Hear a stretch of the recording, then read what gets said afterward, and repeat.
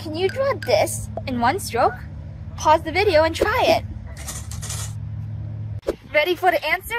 Don't worry if you're stuck because it's impossible.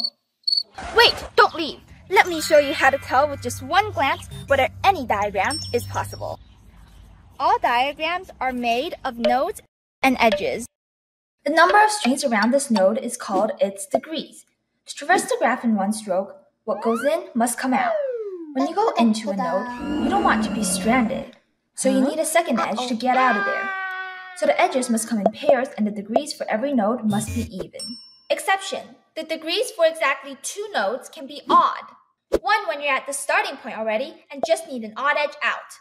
2 when you go into your destination and don't need another way out because you're happy to stay there. Conclusion: 0 odd nodes is an Euler circuit where you cross all the edges and end where you started.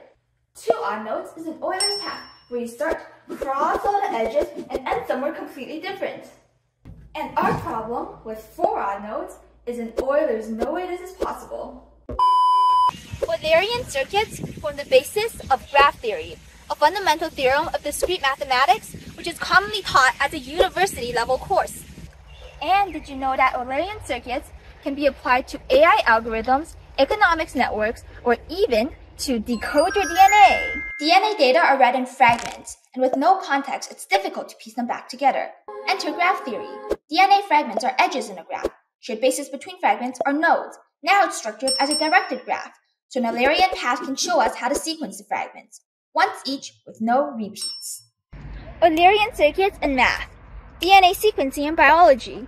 All subjects seem like discrete nodes, but interdisciplinary studies can lead to exciting breakthroughs.